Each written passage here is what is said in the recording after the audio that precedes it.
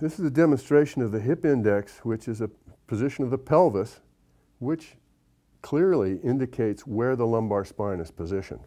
So with this posture, the neck has got a normal curve. This is the thoracic curve, which follows below it. The lumbar spine curves in the opposite direction. These are the natural strongest curves of the spine. This is where the spine is in its safest and strongest position, shown off by where the pelvis is balanced on the chair and stabilized by the legs. When we lose that support, when the spine begins to collapse, the pelvis begins to fall backwards, and that's shown by the hip index pointing backwards relative to the top of the head. If the head comes forward and the body comes forward, the entire spine is collapsing, and that's shown off by this angle with the vertical aspect of where the pelvis is pointing, like a potted plant or a bucket pouring water out the back, and the entire spine coming forward.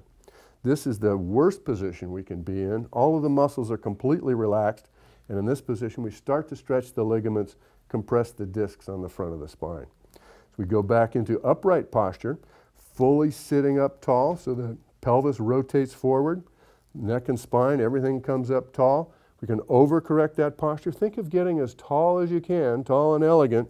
That pulls the entire spine up into its tall position. Here, the vertical aspect of the hip index lines up with the torso. That is a neutral spine, strong spine posture. From there, with good core stability, we can move the entire spine forward, bending through the hip so everything comes forward. That's the posture we're trying to get and support with a forward posture. Or we can bring it backwards, bring the entire spine back. That's the spine posture that we support in a reclined position.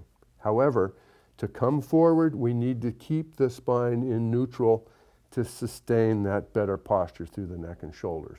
That's why when we get the work surface, the visual targets, the reach distances, and the support surfaces for the arm preserve this neutral spine posture. The indicator is the hip index. Where is the spine in that neutral position?